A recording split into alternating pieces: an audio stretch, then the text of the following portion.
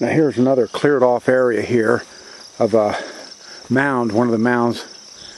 The great circle's back over that way, but this is a mound. There's the wall is over there, which I have in another video.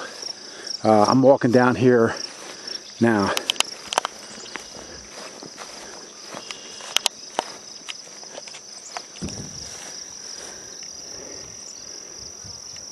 Now this is the largest Hopewell Mound. The largest Hopewell Mound ever discovered. 1.5 million baskets. You can see here, this is the plan of this. And then here's the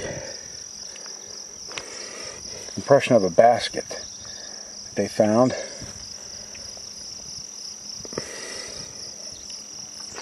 It's right out there. It's the largest. It's been leveled from farming. As you can see here,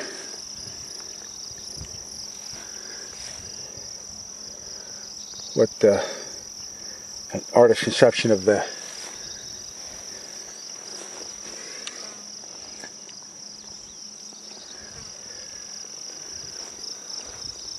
that other mound was just right up there, and then the great circle's way over there that way. Now I'm standing here, right, the largest Hopewell Mound that they've ever found. Like I said, it's been leveled due to farming and archaeology, amateur archaeology work, and etc. So there's not much of it left, but it was the most profound. And now I'm inside of the Hopewell. Now there was a earthworks that I have in some other videos that are running along that line of trees, and those are original earthworks there. This gives you an overview here. Like I say, once again, the largest, pardon for the bird droppings, but there's a lot of bird activity around here, so I don't have anything to clean this off, so bear with me, please. Artist's conception.